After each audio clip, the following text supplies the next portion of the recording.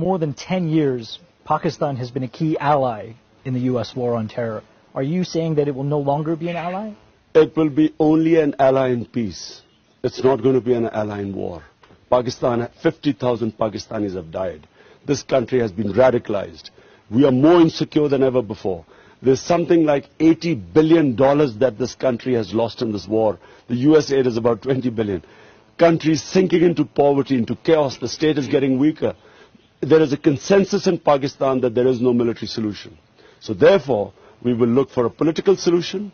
We would want to be an ally in peace with the US. It's time to give peace a chance for both Pakistan and the US. We've had enough of fighting. We want peace.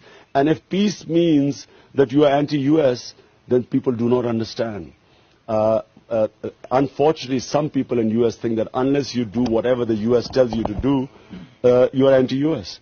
I believe that it's time for US to make Pakistan a friend rather than a client state, a hired gun which has paid money to do its bidding. I think that time is over. Pakistan is past that stage.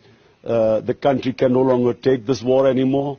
And I think for US also, they should hope that this election brings a partner in peace. And the US needs a peace partner to exit from Afghanistan. Thank you. Okay.